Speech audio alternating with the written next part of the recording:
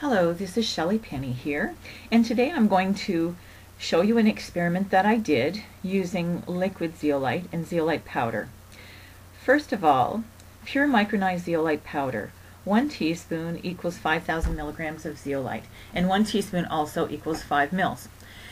The MLM liquid zeolite brand has 24 milligrams per dose, according to the label on the bottle, and 100 doses in a bottle, which means there should be 2,400 milligrams of zeolite in a bottle of liquid zeolite.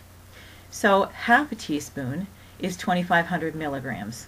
I'm going to use 2,000 milligrams of micronized powdered zeolite, add it to 15 mils of water, and show you what it actually looks like, and then compare it to the liquid zeolite bottle. So first of all, we took a 15 ml bottle of liquid zeolite, 15 mils of water that we're going to add to 2,000 milligrams of zeolite powder. This is what the micronized zeolite powder looks like. It's fine, very small particle size, and it kind of feels a little bit like cornstarch. So I took 2 mils of that, which is 2,000 milligrams, and I dumped it on a plate, and then I added 3 teaspoons of water, and you can see here on the measuring cup that I've got 3 teaspoons of water, and I added that to 2,000 milligrams of zeolite on a plate, and then I mixed it up really well. And you're going to see in a second exactly what 2,000 milligrams of zeolite looks like in 15 mils of water.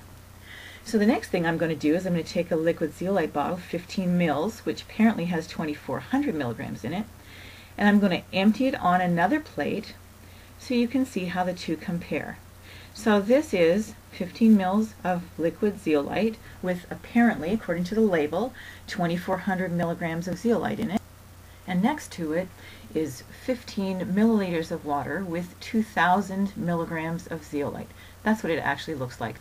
So 2,400 milligrams of zeolite in water is not clear, but my choice is I'm going to be using powdered micronized zeolite. That way I can measure it and I know exactly what I'm getting.